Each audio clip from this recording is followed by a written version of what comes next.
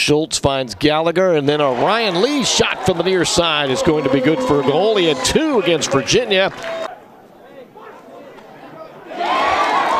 But quickly, Richmond's going to find the answer here. Tyler Schultz.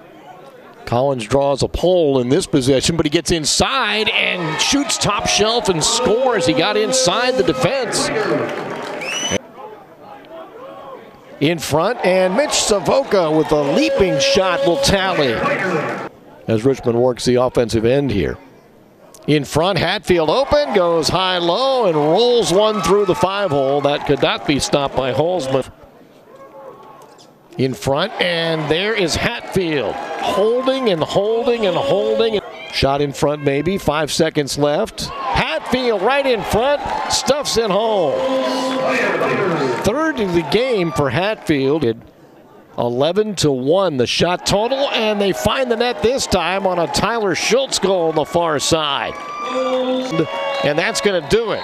The Spiders are going to hold on and win this. A big defensive series to finish in a defensive day today. 8-6.